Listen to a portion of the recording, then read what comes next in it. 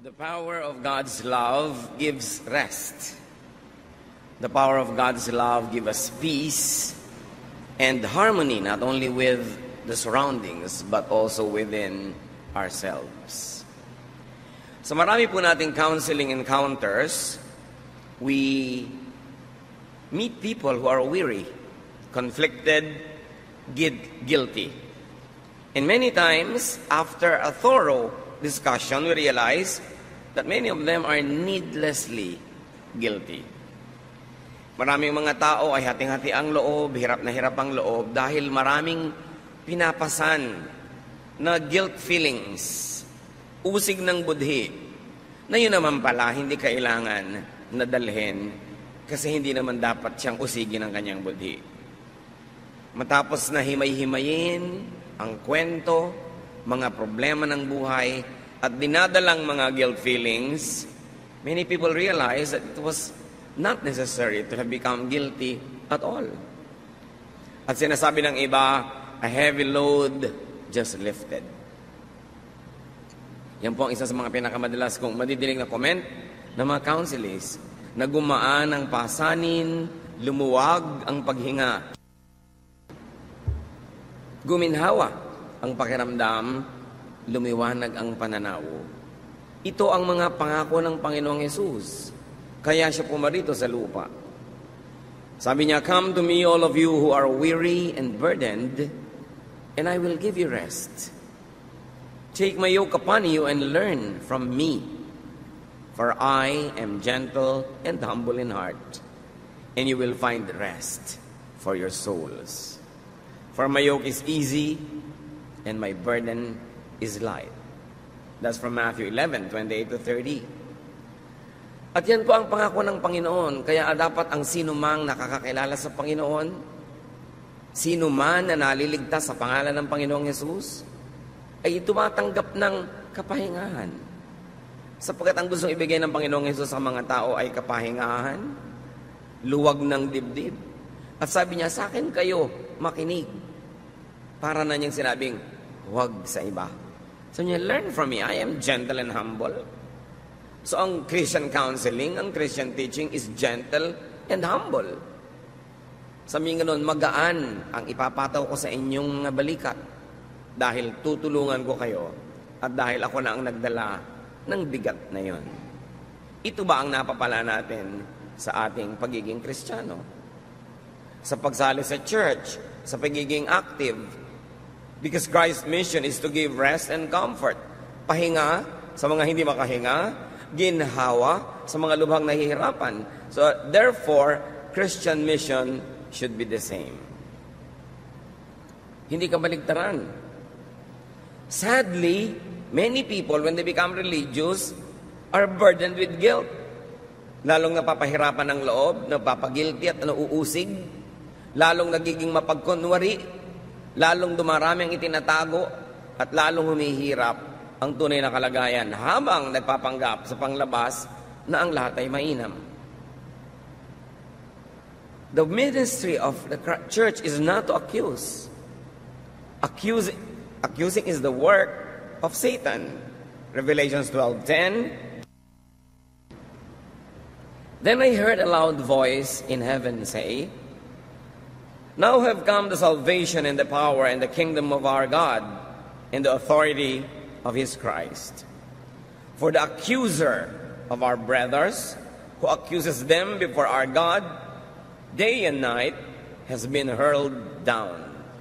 So the accuser of our brothers, yun daw taga-usig, ay napalaglag na ng kapangyarihan ng Panginoong Hesus. So ang gawang mang-usig ay hindi gawa ng church at hindi gawa ng Kristiyano. Ito'y gawa ni Satanas. Pero bakit ang dami-dami mga Kristiyano walang ginawa kundi mang-usig? Nagiging mahirap tuloy sa isang taong maging totoo, kailangan siyang magpanggap dahil baka siya mausig. At ito po ang pamagat ng ating pag-aaral ngayon. Guilty? Could you be burdened by a needless load? Meron ka ba dyan na pinaghihirapang dalhin na hindi naman pala dapat?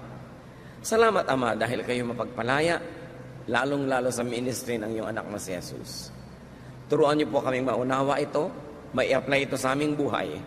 Patawarin niyo po kami sa aming mga kasalanan, buong puso naming tinatanggap ang inyong pagbubuong muli sa aming mga kasiraan, pagtatayo sa aming mga pagkakadapa, at paglilinis sa aming mga karumihan. Be our speaker, teach us, set us free. In the name of Jesus, your Son, we pray with thanksgiving. Amen. What are the major sources of guilt? Ano ba mga pinagmumulan ng mga pag-uusig ng ating budhi? Unang-una na, at natural lang naman, broken commands of God. Mga alam nating talagang salita at utos ng Diyos na ating nilalapastangan, hindi sinusunod. Natural, nagkakaroon tayo ng guilt because we were created to obey God. And whenever we disobey God, we are wired to feel guilty. But there's another source of guilt, which should not be commands of men mistaken for commands of God. Utos ng akala natin ay utos ng Diyos. Yung pala utos lang ng tao. Salita na akala natin ay salita ng Diyos, yung pala'y salita lang ng tao.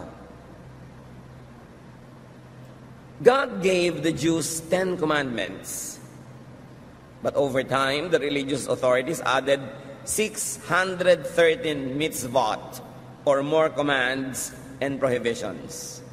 10 lang ang utos ng Diyos. Ang idinagdag ng mga pare, 613. Nasa salitang Hebrew ay tinatawag na mitzvot. In other words, it was added to the original commandments of God. So a big and wide source of guilt. Kung yung 10, hindi mo na masunod-sunod, dagdagan pa ba naman ng 613 more?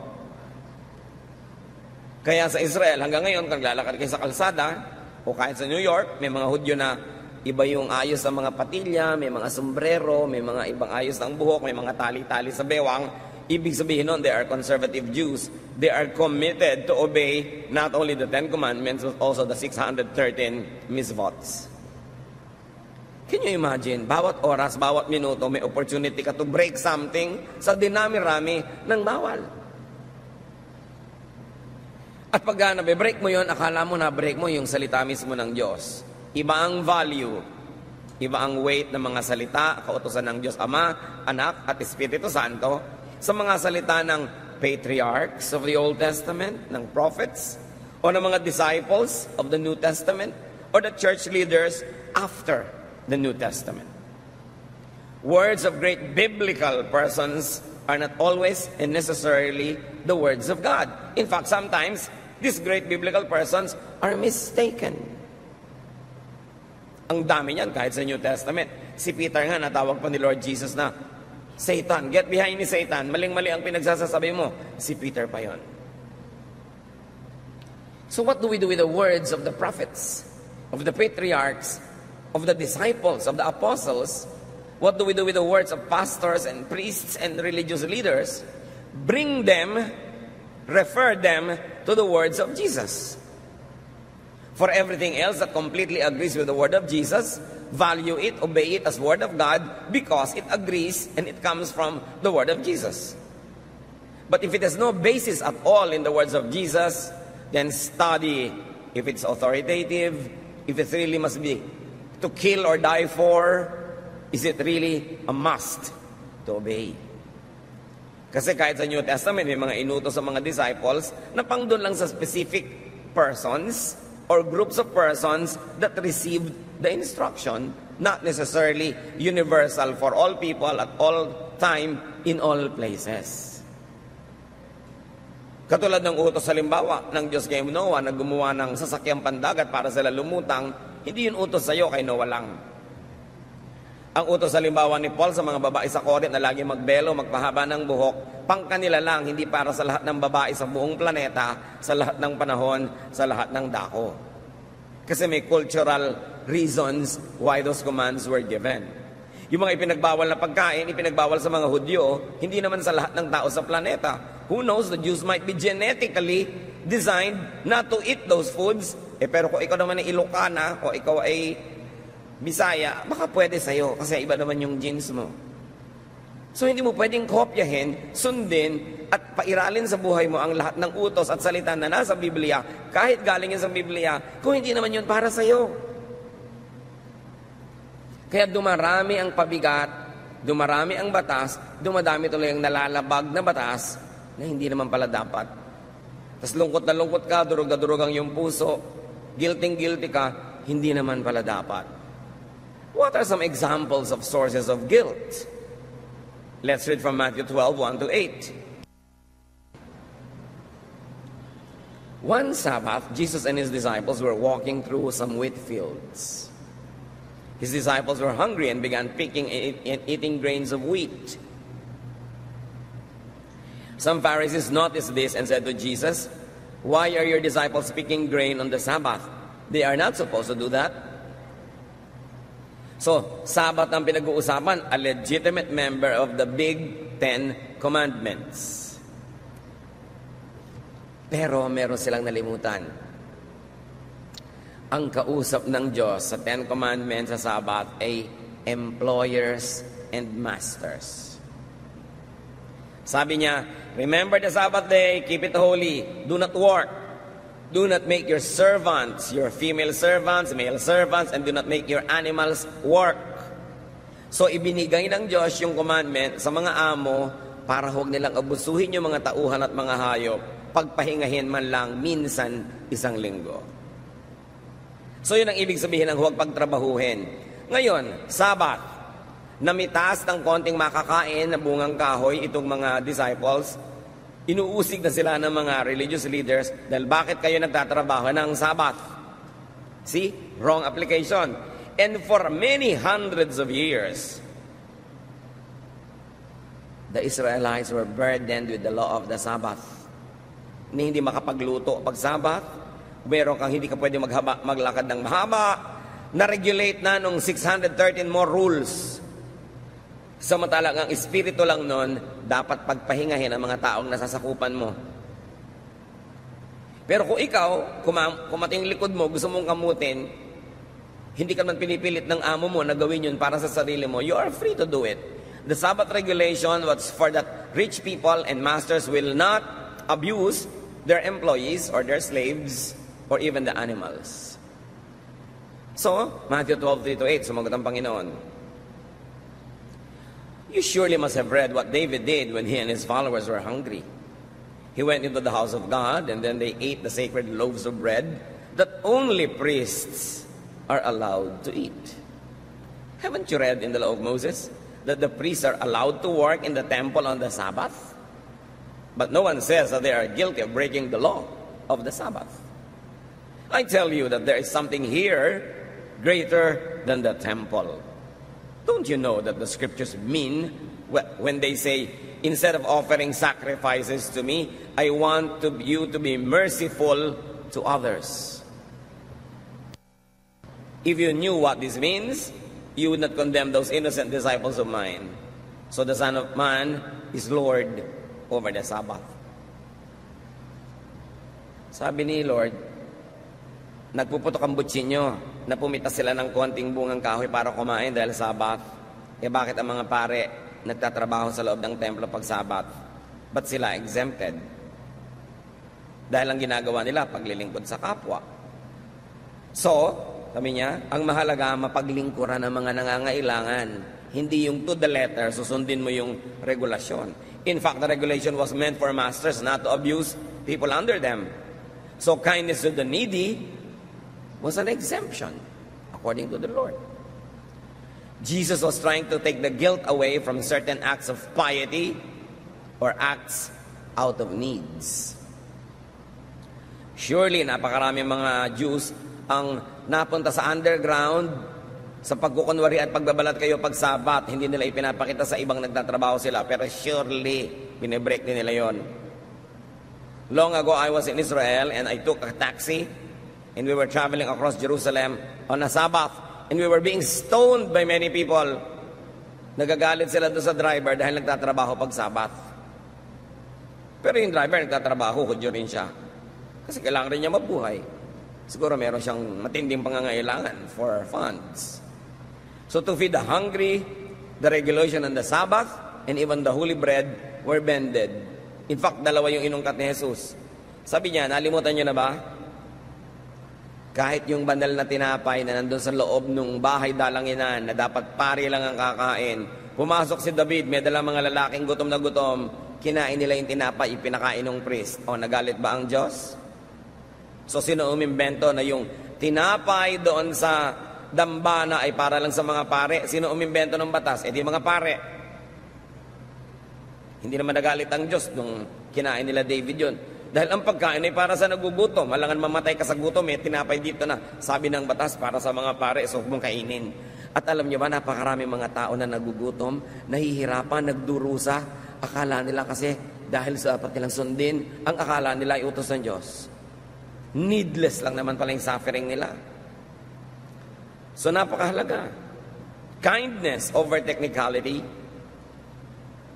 And Jesus says, should the kind be guilty for being kind? Should I be guilty for allowing my people to eat and to pick fruits on a Sabbath while they are hungry? Will my act of mercy not exempt us from this law?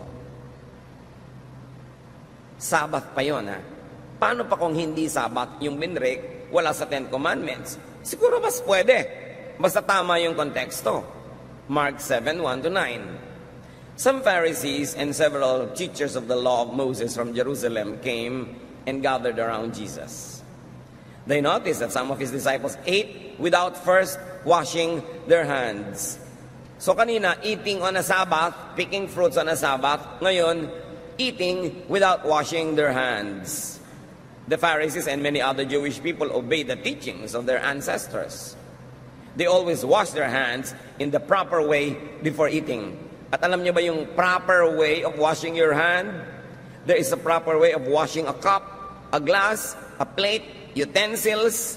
There's always a proper way. Therefore, there are many improper ways. At again, pag hindi mo nasunod yon, guilty ka na naman of breaking the law. So ngayon, ang issue nila, ba't sila naguhugas ng kamay? Verse 4, none of them will eat anything they buy in the market until it is washed. Yun daw ang ugali ng kanilang mga aninuno. They also follow a lot of other teachings, such as washing of cups, pitchers, and bowls. The Pharisees and teachers asked Jesus, why don't your disciples obey what our ancestors taught us to do? Why do they eat without washing their hands? So now washing one of the 613 mitzvot. Mark 7:6-9. Jesus replied, you are nothing but show-offs. Pasikat lang kayo, palabas. The prophet Isaiah was right when he wrote that God had said, all of you praise me with your words, but you never really think about me. It is useless for you to worship me when you teach rules made up by humans. You disobey God's commands in order to obey what humans have taught. You are good at rejecting God's commands so that you can follow your own teachings. So Jesus here was referring to those 613 mitzvots. Sabi niya, imbento nyo lang yung rules na yan. At sa paggigiit ninyo na masunod ang mga inimbento nyong mga patakaran, ang hindi tuloy nasusunod ay yung mas malalim, mas mainam na utos ng Diyos. Ano yon? Yung maging mabuti, maging mabait, maging matulungin sa kapwa, mapagtanggap, maibigin. Yun ang mahalaga. Pero ang pinapahalagahan nyo, ano dapat isuot, gaano kahaba ang palda, gaano kahaba ang buhok, may hikaw ba ang lalaki o wala, magtatato ka ba o hindi, ano ba ang kakainin sa Lord's Supper, anong uri ng tinapay, ano ang pwedeng tugtog, piano lang ba, organ, pwede ba ang drums, ang dami-dami nyong arte. Hindi naman yan galing sa Diyos. Nag-aaway-away kayo, nagkakagulo kayo, anong version ng Bible ang babasahin? Ipipilit o iba, isa lang ang version na tama, yung version namin. At mag-aaway-away sila. But none of those versions existed during the time of Jesus. So paano mo sasabihin nyo lang ang version na tama, hindi nga nag-e-exist yun nung panahon ni Jesus? Hanggang ngayon mga kapatid, ang daming pagpapahirap ng simbahan, anumang simbahan, sa mga sumusunod. Kasi imbento ng maraming rules, dumadami tuloy ang pagkakataon to break those rules or to fail, and people end up being guilty. So here Jesus identifies a mitzvah as made up by man, competing with and prioritized by the religious over God's own commands. Katulad ng pagtatalo, ano ba yung baptism? Pouring? Sprinkling? Immersion? Hindi yan pinroblema ni Jesus. Marami lang naging mga modes of baptism later on in the New Testament, and all of them biblical. But after the New Testament, now Christians everywhere are quarreling which mode is the correct one. Another mitzvah. Nadagdag na doon sa 613. Idinagdag ng Christians. Kasi kung may 10 commandments ang Diyos, may 613 mitzvahs ang mga Jews, ang mga Christian, ang dami pang idinagdag lalo.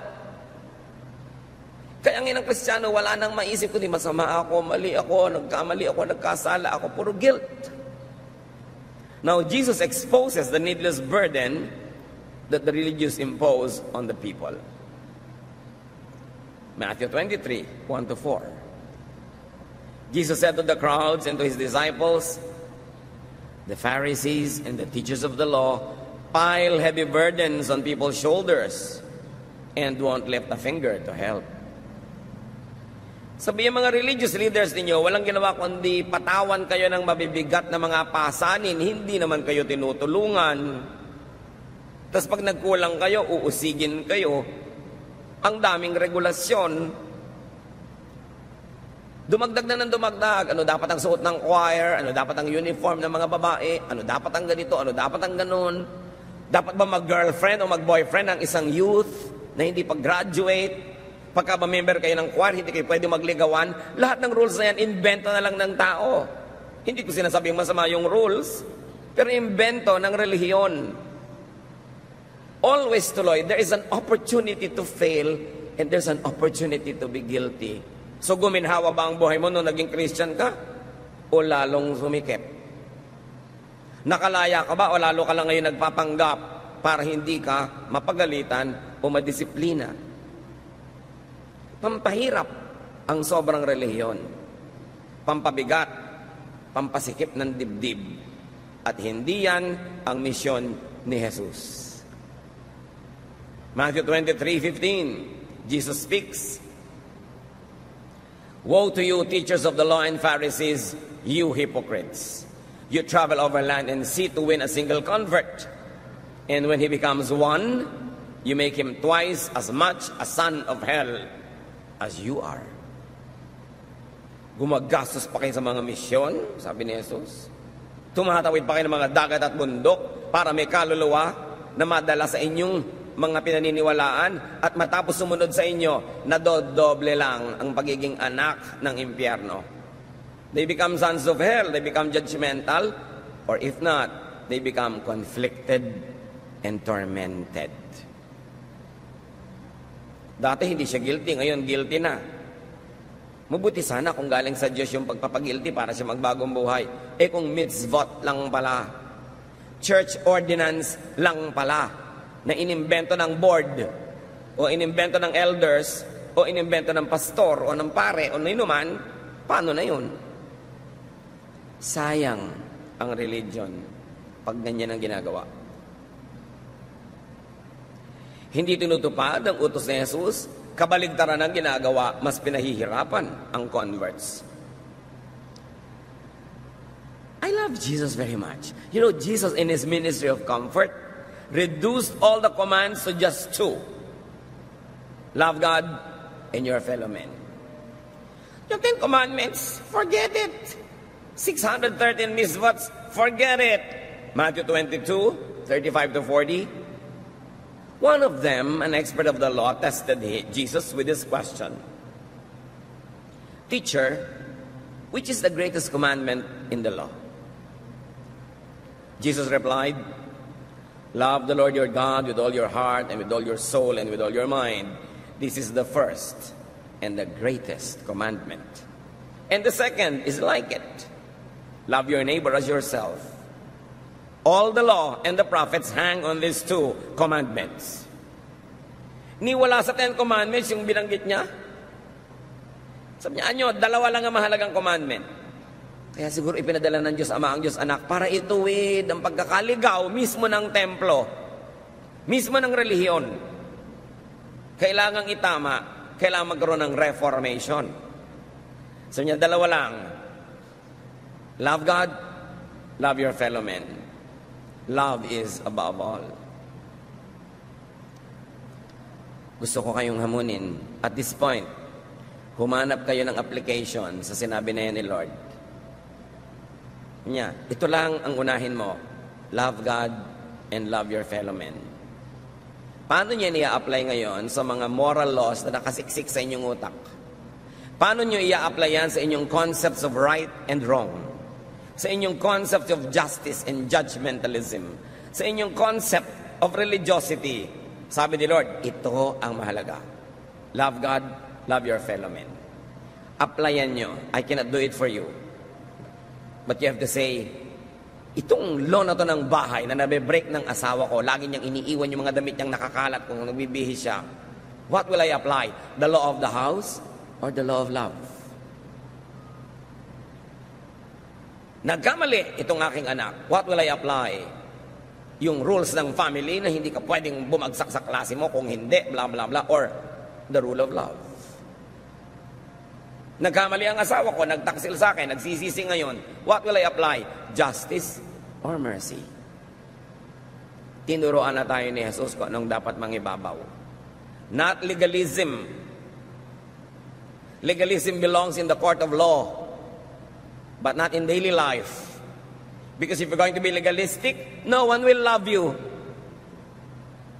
And you cannot be loving anybody. You will always insist. Sabi ng paragraph 10, article 3, sentence number 2, pero wala magmamahal sa'yo. Pag legalista ka masyado. So sabi ni Lord, love. You cannot go wrong when you love. Because God is love. And it is the greatest of all the commandments. Hindi nga kasama sa commandment yun eh. Pero si Jesus, sinabi niya, it is the real commandment. And it is the greatest. Another source of guilt, misreading, misinterpretation, and misapplication of God's Word. Okay, God's Word talaga. Hindi words lang ng kung sino, hindi words lang ng kung sinong prophet or disciple na labag sa sinasabi ng Diyos Ama o Diyos Anak o Diyos Espiritu Santo. Hindi salita lang ng pastor o ng religious leader. Talagang God's Word. Pero paano pa maaaring maging caution of unnecessary guilt? When you misread, misinterpret, and misapply it. God's Word nga. You have good intention, but probably bad scholarship. Mali ang basa. Mali ang pagpapakahulugan at paglalapat. Tulad na lang ng mga issue ng belo, ang kausap, Corinthian women, hindi naman ikaw. So ngayon, hirap na hirap ka, guilty ka, hindi ka nagbebelo, o ginadjust mo hindi nagbebelo, mali naman ang basa mo eh. Although word naman ni Paul yon, hindi naman yun word of God, yung tungkol sa belo. Kasi hindi naman God si Paul, hindi God si Peter, hindi God si David or Abraham. Isa lang ang God, di ba? Kaya pag nagbabasa kayo, letter to the Corinthians, letter to the Ephesians, huwag nyo sabihin, thus is the word of God. No, it's the word of Peter, it's the word of Paul, it's the word of whoever. It's not the word of God kasi those men are not gods. Dapat malinaw yun. Minsan nagbabasa ka ng kung ano-anong mga letters dyan sa Bible, tapos mo, word of God. It's the word of God if the teaching perfectly coincides with, agrees with, and follows the words of Jesus. Otherwise, it's a human opinion. It's the opinion of Peter, it's the opinion of Paul, it's the opinion of James, but it's not the word of God. Dapat malinaw yon. Magkakaiba ang tindi, bigat at halaga ng mga salita. So what are the additional causes of guilt? Let us cite some examples. In addition to Old Testament and New Testament teachings, ito na ang sources of guilt, as we have mentioned.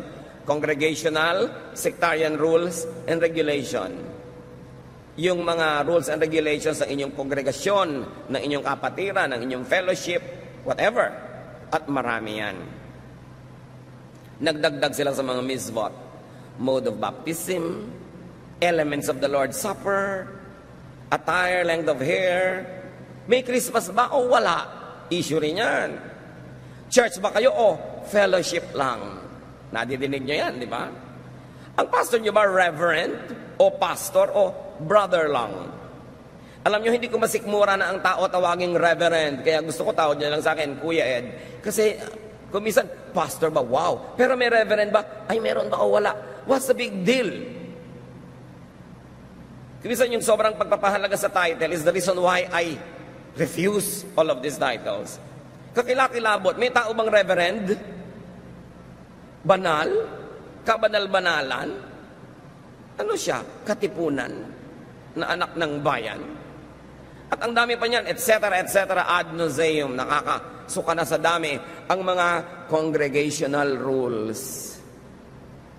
Hindi ka pwedeng tumugtog sa banda pag mahaba ang buhok, nasan yung verse? Hindi mo pwedeng ligawan ng kapwa choir member, pareho naman kayong binata at dalaga. Bakit?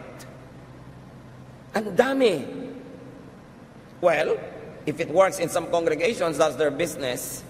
But I don't think it is a word of God to die or kill for. It's an opinion.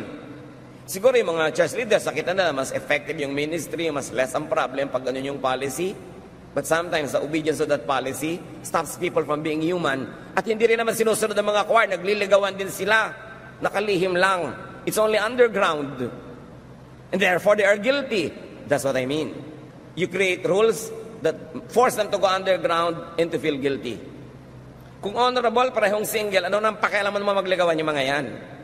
Ba't pati yun pinapakialam na mo pa? Diba? So napaka-importante na sabihin natin, ay, policy lang yan ng mga tao. But then you are a member of a church, so you obey. Ayaw mo mag-obey, di join another church. Pero pag nandun ka, di mag-obey ka, alam naman nandun ka, tapos ayaw mo mag-obey. At yun ang problema. Gaano karami ang ilalagay natin na mga regulasyones that will force people to either sacrifice, feel guilty, or disobey? Kailangan ba talaga? Marami niyan mga gravely misunderstood, over-sensationalized, and over-demonized aspects of life. Like lust, sexuality. Sobra ang pagpapagilty ng simbahan sa mga tao when they have sexual feelings. Pero sino ba ang nag-create ng human body? Di ba Diyos? So bakit kung magiging guilty ngayon kung nakikiliti ka, na-attract, basta hindi mo ginagawa to the point na nagiging kasalanan na, nagbe-break ka na ng rule, nangaagaw ka na lang hindi sa'yo. You know, creation, design, and biology all express the intention of the Creator. Then religion imposes unrealistic and unnatural expectations and requirements. Ituturo sa mga young boys, naku, hindi kayo dapat nagkakaroon ng sexual arousal pag nakakita kayo ng maganda. E anong gagawin mo? They are wired to be aroused. So guilty na ngayon sina-arouse. Ang mahalaga lang, what will you do with the arousal? How will you contain it? How will you control it? How will you decently put an end to its urges and the fevers that it gives you? Pero for people to feel guilty for being normal, created by our God to be like this, it is an unnecessary guilt. Labag na yan sa biology 1. Remember that God is God of biology 2. So ang nagiging result is guilt for what is only natural. God is the designer and author of nature. Now again, challenge number 2, apply and process this in your own life. How will you differentiate between even sexual attraction that you should be guilty of and that which you should not be guilty of? May dumaang maganda na attract ka, magigilty ka na ba? O magilty ka kung sinundan mo siya at ni-rape mo doon sa dilim? O inagaw mo siya sa asawa niya. Pero yung na-attract ka, sabi nga ni Martin Luther, you cannot stop birds from flying over your heads, but you can stop them from nesting in your hair. So may mga natural lang. Huwag masyadong serious. May mga tao wala nang ginagawa kundi mag-confess. Lagi. May young person, nakayuko ka naman, nagko-confess po ako, nagandahan po ako sa dumaan. Hindi wala ka nang gagawin, hindi mag-confess araw-araw, minuminuto. Kasi marami maganda. When you do what you could to be godly, Forgive yourself for imperfections. Forgive yourself for your human and natural impulses. For all you know, God might not even be offended. Living creatures are designed and wired to multiply. Isa yan sa mga utos lagi ng Diyos, go and multiply. The birds will multiply. The plants will multiply. Humans will multiply. Everything and everywhere. Creation is filled with animals and plants that are wired to multiply. Therefore, they are to be sexually oriented. Kahit ang bulaklak. The bulaklak is the sexual organ of the plant. At kung ano-anong ginagawa ng bulaklak para umakit ng bubuyog. Di ba nagpapabango, may mga kulay, may mga kung ano-anong mga lumilipad-lipad na mga design. All of it to attract pollination. All of it to attract sexual intercourse through the insects. So that the flower will become a fruit and the fruit will become a tree. So, mamasamay niyo ba yung bulaklak na nagpapaganda? Mamasamay niya sa bulaklak na, di bale, wala akong kulay pero mabango naman ako. Kaya lahat ng mga bulaklak na walang kulay, mabango. Yung mga wala namang bango, makulay naman ako. Dinadaan sa mga kung ano-anong gimmick to attract insects. And if plants would do that, will you demonize people? If they like to be attractive or if they get attracted? Kailangan lang ilalagay mo sa lugar yung susunod na mga hakbang niyan. Pero don't be needlessly guilty for being alive. Remember that you're spiritually imperfect, especially after the fall. But remember also what God remembers about you. Psalm 103:13, 103:14 rather, because God knows we are made of dust. Alam niya, gagawa tayo sa lupa. At hindi laging masamang we are made of dust. Naaalala lagi ng Diyos, oo nga, nilikha ko sila to reproduce among themselves in a sexual way. Kahit mga bubuyog, walang inisip kundi mag-sex, di ba? Mga aso, mga pagong, mga halaman, lahat. But of course, we humans are governed by higher spiritual laws. But you should not demonize yourself for being alive and for being sexually alive. Except that God has given us ways how to address these needs and this need of humanity to continue to procreate. Pero hindi laging guilty, laging guilty, laging guilty. Merong dapat ika-guilty, merong hindi. Kayo ang pumili. But remember biology, plants, animals, and humans are made of dust. It could mean are sexually oriented. That is the way we reproduce. Psalm 51:5, surely I was sinful at birth, sinful from the time my mother conceived me. What a sobering realization or acceptance. Hindi ito laging self-condemnation. Surely I was sinful at birth, sinful from the time my mother conceived me. It could be a very enlightened way of accepting oneself. Oo nga, I can strive to be better, I can strive to be good. Once in a while, I will have some dosages of momentary perfection, but I cannot be perfect for long because I am made of dust. And in sin, my mother conceived me. It is not meant to justify wanton wrongdoing, but it is meant also to make us realize that there is an end to what we can do as humans, and we should not be guilty for being humans, because we are still in the human frame. Another cause of guilt, which should not always be, is the issue of pleasure. Diyan magaling ang church, usigin lahat ang nag-enjoy. Bawal mag-enjoy. Bawal lang masarap na pagkain at marami. Bawal lang magandang damit. Bawal lang alahas. Bawal lang ganito. Bawal lang malaking bahay. Bawal lang ganito. Lahat. But Solomon says, in all his wisdom, enjoy life. So will you be guilty for enjoying? Sabihin, naku, tama po ba pastor na magpa-party po kami, ang dami namin gagastusin, tapos maraming mahirap. Eh gusto mo, huwag ka na mag-party, pamigyan mo na lang sa mahirap lahat ang pera mo. Eh mahirap pa rin naman po sila kahit ibigay namin yung pera namin eh. Eh di mag-party kayo ngayon para huwag ka mag-guilty, magpadala ka ng pagkain doon sa mga mahirap mo kapitbahay. O magpadala ka ng donation sa charity, a certain percent of your budget. Pero alam mo, hindi ka na mag-party, bine-bless ka naman ng Diyos with abundance, tapos mamumuhay ka rin na parang mahirap, parang binaliwala mo naman yung blessing sa'yo ng Diyos. So, lalagyan mo ng balanse para di ka mag-guilty. Marami pang issue, especially the issue of divorce. Alam nyo, kung masusunod lamang ang napakaraming unhappy couples, they will like to have divorce. But many are confused. Many are condemned, and many suffer needlessly. And one gravely misunderstood verse is Malachi 2:16. I hate divorce, says the Lord God of Israel, and I hate a man's covering himself with violence as well as with his garment, says the Lord Almighty. So guard yourself in your spirit and do not break faith. Ano ang kahulugan ng mahiwagang verse na ito na kino-quote ng lahat ng Christian who are against divorce? But they usually quote it out of context. Sabi ng Diyos, ayoko ng diborsyo na para bang ginagamit lang yung diborsyo ng mga tao na damit, pangtakip sa kanilang mga violence, pangtakip sa kanilang mga bisyo at mga kasamaan. Here, divorce refers to Israel's unfaithfulness to and departure from God than to a husband and wife separation. Yun ang problema sa bad scholarship. Ang tunay na tinutukoy dito ay ang paghiwalay ng Israel sa Diyos, hindi yung paghiwalay ng babae at lalaki mag-asawa.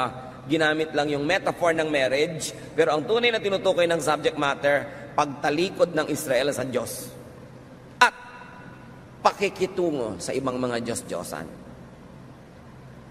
Marriage was used only as a metaphor or a symbol, but Malachi is not talking about human marriage. It's talking about the partnership, the covenant between God and man. At yung salitang divorce in biblical vocabulary also referred to man's abuse of it, of disempowering and destroying women. Tatandaan nyo, kung yung bread nung araw ay tinapay na ngayon ay pwedeng pera na ang ibig sabihin, nung araw ang mouse ay dagang hinahabol ng pusa, ngayon yung kasama ng computer. Kung ang virus nung araw ay yung may sipon kat ubo, ngayon yung computer mo ang meron, naiiba ang kahulugan ng the same word, ganun din yung divorce.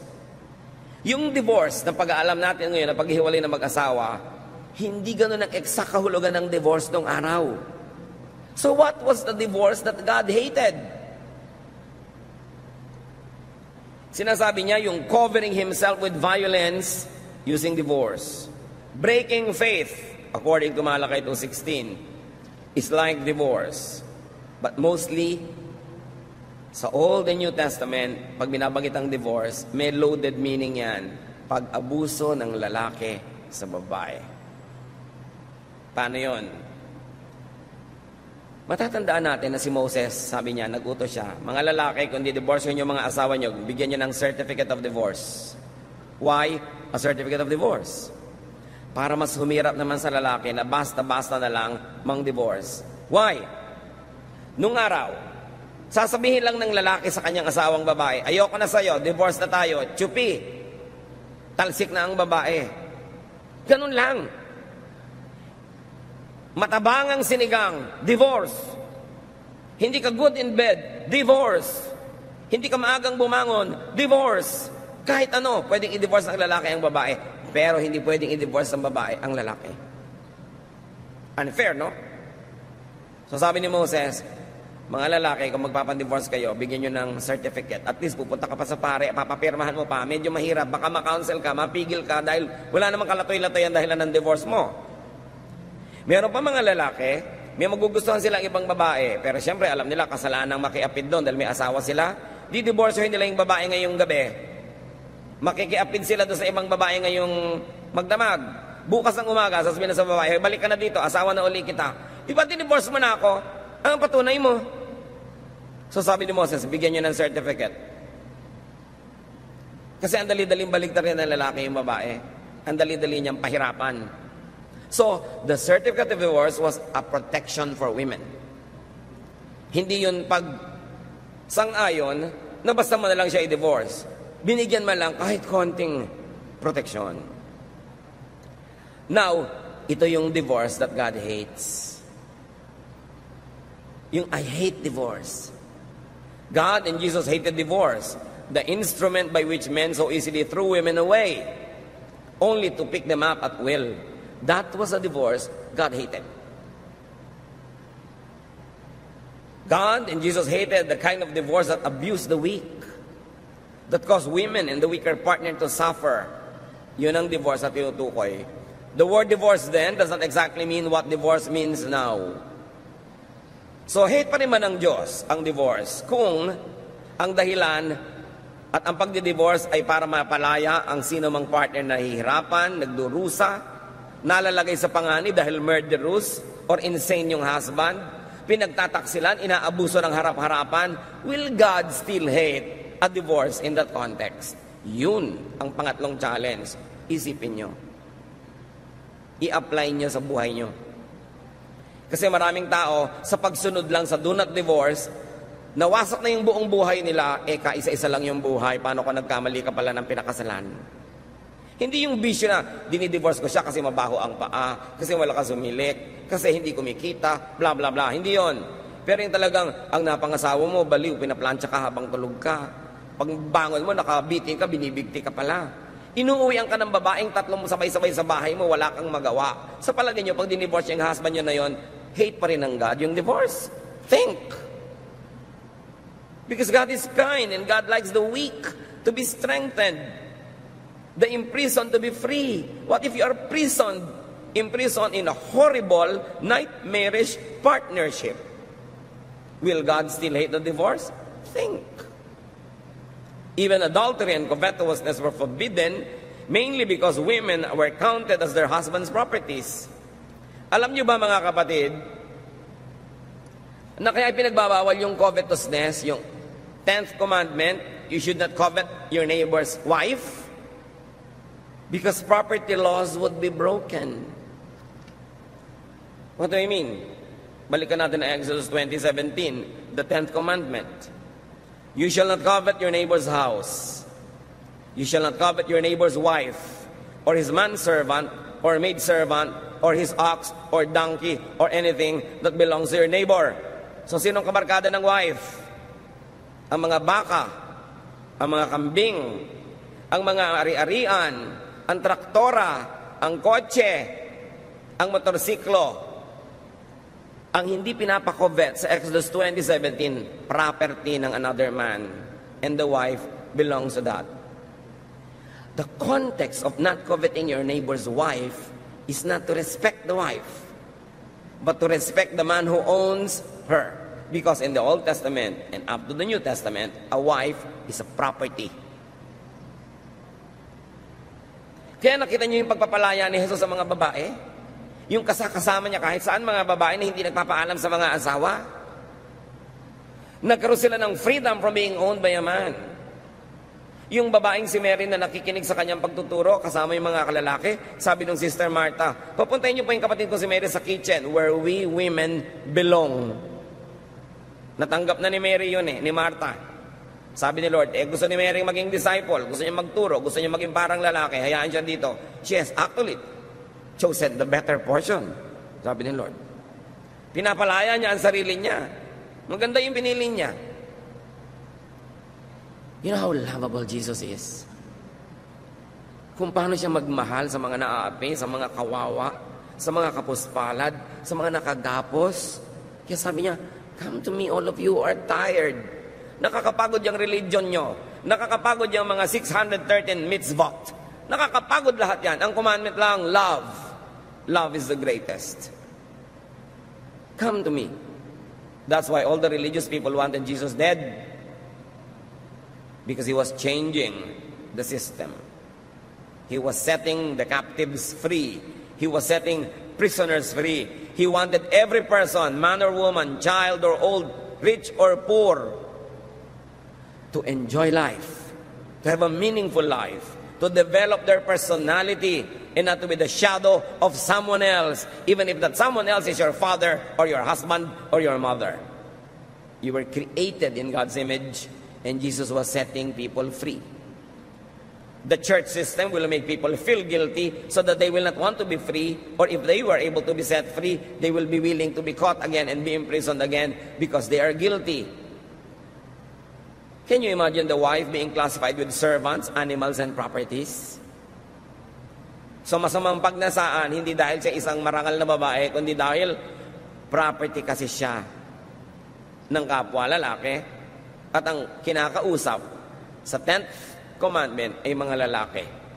Ang kinakausap sa commandment on the Sabbath ay mga amo o mga masters, which are also male. So ano pa mga guilt nyo? Nagigilty ka na hiniwalayin mong asawa mo na lagi ka na lamang na pinagtataksilan, ninanakaw ang savings mo, pineprenda ang mga alahas mo, tapos inuuwian ka ng syphilis, sisipin kung kani-kanino, tapos uuwian ka ng mga gonorrhea, tapos ngayong humihiwalay ka, pinapagilty ka ng religious counselor mo, sabi niya, alam mo, ang gusto ng Diyos, bumalik ka doon, magdusa ka because God hates divorce. Wrong reading. Meron pang isang accusation na lagi tayong guilty, materialism. Hoy sister, di ba, Kristiyano ka na, bakit ang dami-dami mong damit? Bakit ganito, ganon? Guilt for having fine things. Guilt for being comfortable. Of course, this guilt is fed and fanned and promoted by the church that glorifies sacrifice, that demonizes possession of properties. Why? Because the churches want you to donate everything you have.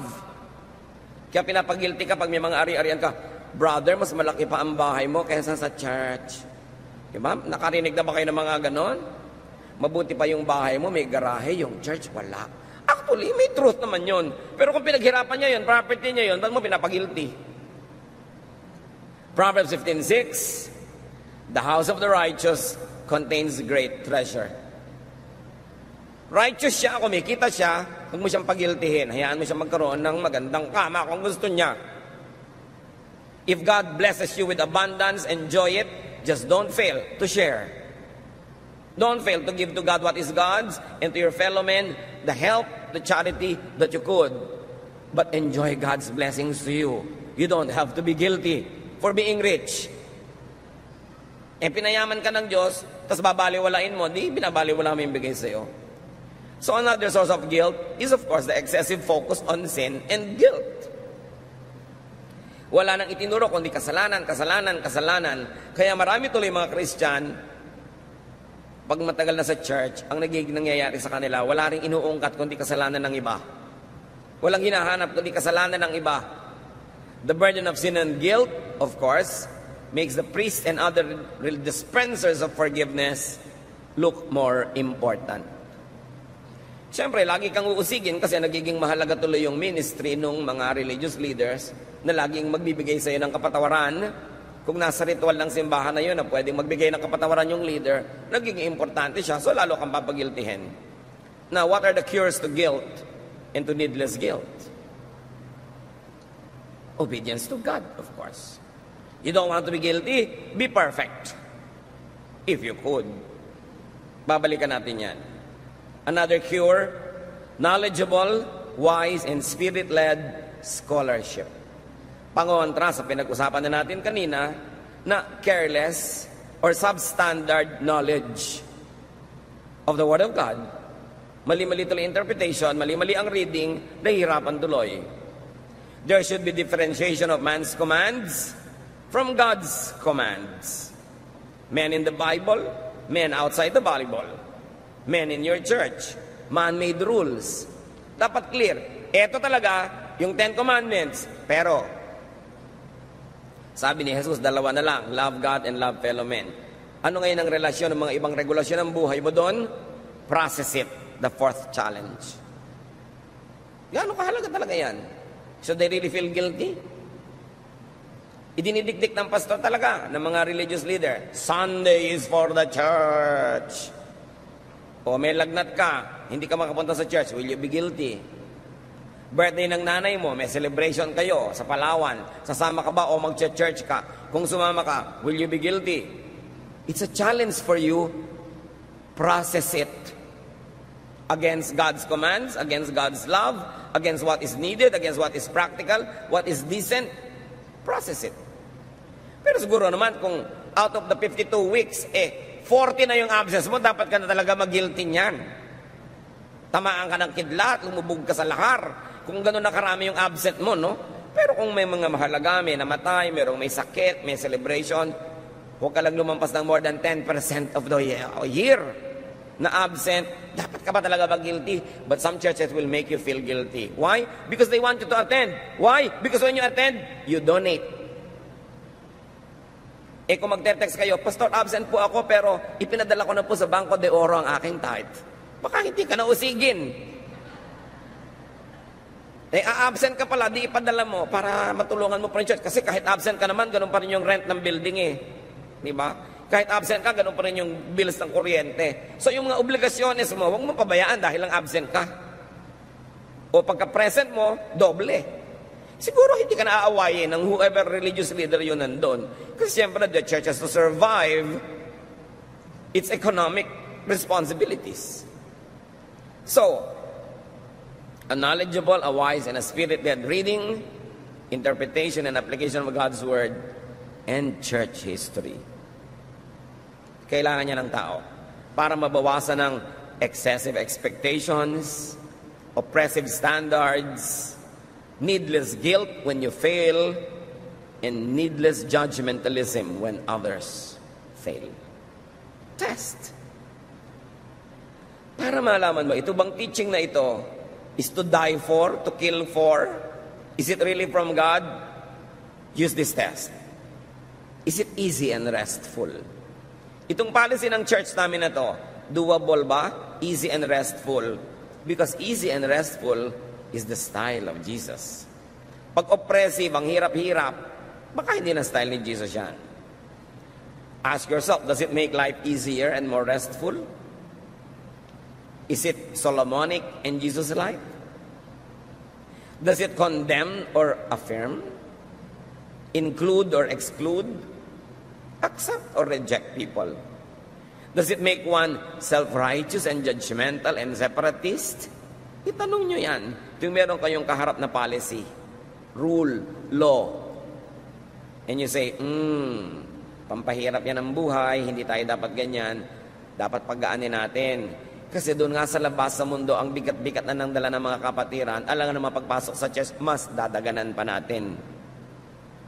Mararamdaman mo kung off ang reading pag ito'y oppressive at papunta sa guilt trip. Parang papunta sa guilt trip ito dahil sigurado hindi naman ito masusunod Halimbawa, may policy ang church, o ting linggo, alas 4 ng umaga kayo darating dahil magdadasal tayo na 3 oras before worship. Alam mo, ay marami hindi makakasunod, magigilty lang. Gawin na lang nating 6:30. Ganon din naman yun. Another cure to guilt is of course confession. If you could not be perfect. Yan yung sabi natin kanina, be perfect or jump to 3, confess. Do your best, then acknowledge your shortcomings if your best is only up to so and so. Be perfect, but if you couldn't, when you fail, confess. Ang bait ng Diyos. Mataas ang requirement niya. Sabi niya, be perfect for I am perfect. Tapos may kasunod, 1 John 1:9. But if we confess our sins to God, He can always be trusted to forgive us and to take our sins away. So mga anak, dapat perfect ang grade mo. Pero kung 74, love pa rin kita. Yun. May mga anak, takot na takot sa magulang, nagpapakamatay pa yung iba dahil mababa yung grade. Kasi tinakot ng tinakot. Dapat mataas talaga yung expectation mo. I expect you to excel. I want you to be the best. I want you to win. But if you don't win, my love remains the same. Yun ang love ng Diyos. Love na hindi natin dapat gawing lisensya para huwag na tayo magsikap na maging mas mabuti ng mas mabuti ng mas mabuti. Total, patatawarin pala tayo. No. Sa pagtingin natin ng utang na loob, sa walang patakarang pagtanggap, sa walang hanggang pag-ibig ng Diyos, lalo tayong dapat mag-excel. Not because we are compelled, but because we want to return God's kindness. Hindi dahil tayo napipilitan, kundi dahil nating gustong suklian ang kabaitan ng Diyos. Kailan ba natin mauunawa, maia-apply at mai-enjoy ang pag-ibig ni Jesus sa buhay natin? Anong ibig sabihin na meron kang tagapagligtas? Anong ibig sabihin na may naguhugas ng iyong kasalanan? Anong ibig sabihin na merong laging tumatanggap sa at nagpapatawad? Ang ibig sabihin nun, relax. Be restful. And let other people relax and be restful also. Marami mga kapatiran, mas mahigpit pa sa Diyos. Diyos ang bahala. Gusto kong idiin, huwag gawing lisensya ito para maging pabaya. Pero lagi niyong tatandaan, pag nagawa niyo na yung best niyo at hanggang doon na lang, papunuan niyo kay Jesus. Siya ang pupuno. Siya ang perfecter of our faith. We strive, we struggle, but we cannot be perfect. So wherever we reach our maximum, our limits, let God be the perfecter. Let Him add so it becomes full. You want to be restful? Focus on forgiveness and justification in Christ. Focus on God's kindness. John 8:7-11. If any one of you is without sin, let him be the first to throw a stone at her. Sabi ni Lord sa crowd na gustong bumato sa babae na nahuli sa kasalanan. Again, he stooped down and wrote on the ground. At this, those who heard began to go away, one at a time. The older ones first, until only Jesus was left, with the woman still standing there. Jesus straightened up and asked her, "Woman, where are they? Has no one condemned you?" "No one, sir," she said. "Then, neither do I condemn you." Jesus declared, "Go now and live your life of sin." Caught in the act, the people wanted to stone her to death. And Jesus says, well, sige, yung walang kasalanan, mauna na lang bumato. Wala siyempre naglakas ng loob dahil lahat may kasalanan naman eh. So sabi ni Lord, wala bang bumato sa'yo? Wala po. Hindi rin kita babatuhin. Umuwi ka na iha at magbagong buhay. Loving. Very nice. Maraming Christian, brethren, kapatid, judges, accusers, condemnators. And that is the work of Satan, not of Jesus. So, the last cure in the list, but not definitely in the truth about life, is acceptance of one's humanity, mortality, imperfection in this life. Also, acceptance of other people's humanity. Kailangan matanggap mong tao ka, hindi ka pa perfect. But you grow in the Lord. You grow in Christ-likeness. Room for improvement is the biggest room in the world. 2 Corinthians 3:18, the Lord's Spirit makes us more and more like our glorious Lord. So while you cannot be perfect, you can get nearer and nearer to perfection, to Christ-likeness. That is doable. That is required by God. So ulitin natin ang sabi ng Panginoong Hesus sa Matthew 11:28-30 to give a context to everything we have discussed. Come to me, all of you who are weary and burdened, and I will give you rest. Take my yoke upon you and learn from me, for I am gentle and humble in heart, and you will find rest for your souls. For my yoke is easy, and my burden is light. Let us strive to be Christ-like as much as possible. But when or where we fall short of God's glory, let us rest in God's love. Let your faith, let your religion, let your Christianity be a shelter, a resting place, a hospital, a healing place. Not a guilt box, not a courtroom, not a jail, not a torture chamber. Let us bring Christ back to Christianity. Let us bring rest and comfort back to Christianity the way it was during the time of Jesus, when all the sinners were going after Jesus and they were following Him because they found rest and comfort and love and acceptance. The church cannot do less than be like Jesus. So accept your imperfection, even celebrate your humanity. 1 Corinthians 13:10. But what is perfect will someday appear, and what is imperfect will then disappear. Sabi niya, darating ang panahon, the perfect will come, and the imperfect will pass away. all our imperfections will be made perfect in Christ. Pero darating pa lang yung panahon na yon. Sabi ng verse 13, for now, there is faith, hope, and love. But of these three, the greatest is, church, love. Darating ang panahon, sabi niya, mape-perfect tayo. Pero ngayon, hindi pa. So, ang pairali nyo, pag-ibig. Pag-ibig sa kapwa, pag-ibig din sa sarili. Do not condemn yourself needlessly for a sin that you have already confessed. For something wrong that you have already repented for. Maawa rin sa sarili. Kumisan hindi naman tayo malupit sa iba, sa sarili. Kasi hindi natin napapatawad ang sarili natin sa mga kung anumang nagawa nating mali. Gusto natin habang buhay pasanin yung cross. You don't need to do that because Jesus carried the cross for you. And Christ died on the cross for you, for your sins, for your guilt. Be free. Take that burden off your shoulder. Get a life. Celebrate life. Worship God. And be the person that God wants you to be. Dear God, we thank you. We thank you for freedom. We thank you for your kindness and goodness to us. Suriin mo kami, Panginoon, kung kami po yung nagiging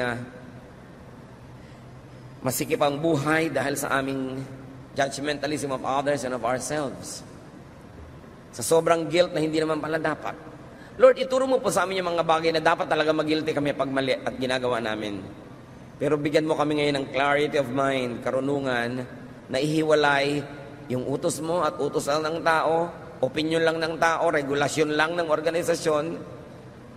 Ituro mo sa amin, Lord, kung gaano kami dapat magsakripisyo sa pagsunod sa mga ito.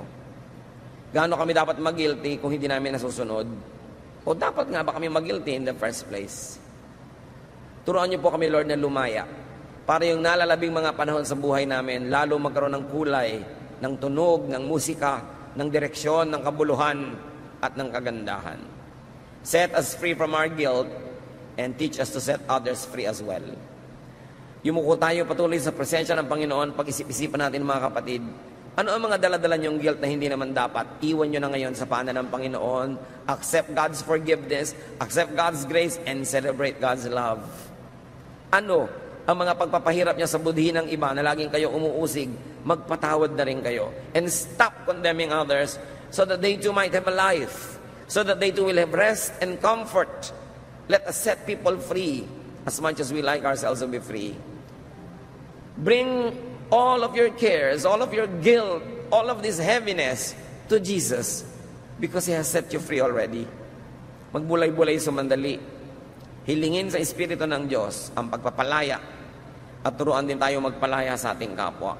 May the Spirit of Jesus, may His Spirit of love, His sacrifice, His atonement set us all free. Magbulay-bulay sumandali and let God give you a very personal message.